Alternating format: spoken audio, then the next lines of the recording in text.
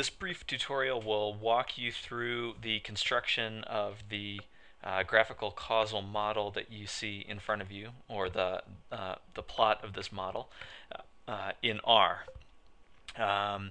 So this doesn't look especially exciting right now, but I think causal models are increasingly being used in the social sciences to represent the relationships between variables, and it's nice to have kind of an automated process for generating the plots like this one. So it turns out there's a really nice R package to do this, and I'm just going to walk you briefly through my code to create this plot.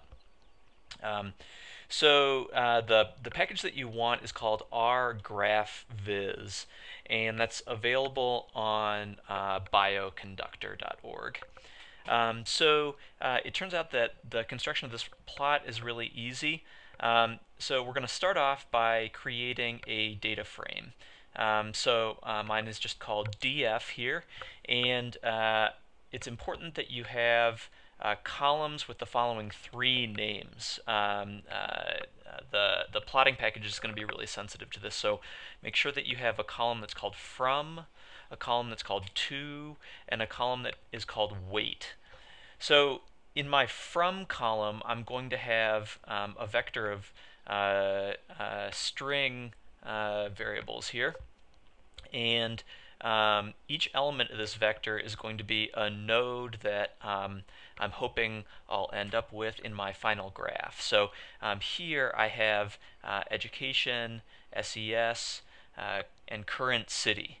So this from vector is going to give a list, or a vector rather, of the nodes that I want directed edges originating from.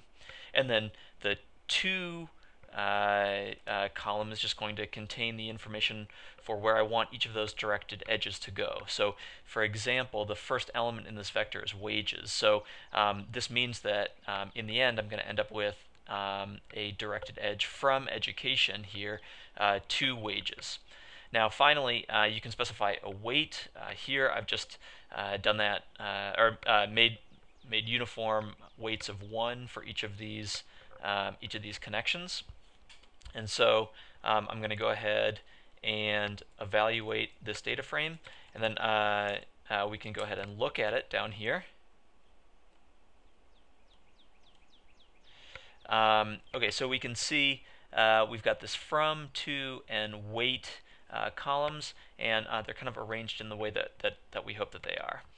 So the next bit is we're going to use this Graphbam command, and I'm pretty sure this is in the graph library, which is actually called by Rgraphviz. So the first argument here is going to be the data frame that I've just constructed, which for me is called df. And then I can also specify the edge mode, which I've chosen directed here because I want to end up with a directed graph. So I'm going to evaluate this, and then if we look at G, we can see that it's a Graphbam graph, and then we see that there are 4 nodes. The 4 nodes are going to be education, wage, current city, and SES, which is good. And then I should have 5 edges, which is nice because I've also got 5 rows. And then the way that this package is going to work is there's going to be a layout graph command. So once G has been established here as a Graphbam object, this layout graph is going to do the work to figure out where these variables are going to be plotted. So I'm going to go ahead and evaluate that. And then we've also got some choices about our graphical parameters. So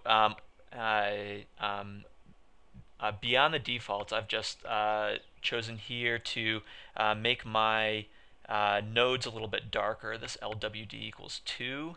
And then similarly for the edges, or sorry, I guess this is rather the edges are a bit darker.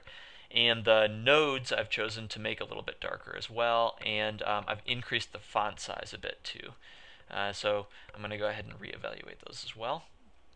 And then this node render info is going to allow me to change the graphical parameters for specific nodes.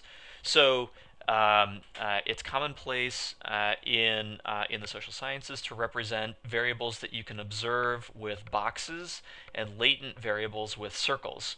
And so I'd like to change the default shape of those variables to boxes where I observe them. Otherwise, usually this graph would render just with circles. And so the way I do that is I name the node that I would like to adjust here with, say, education, for example. And then I also name the shape that I would like. So I'm changing education, current city, and wages all to boxes. So I'm going to go ahead and evaluate those. And then I say render graph. And here you should end up with a plot that looks like the one that I have at the right. So that's it. I'm a newcomer to this, but hopefully this will get you excited about making causal graphs in R.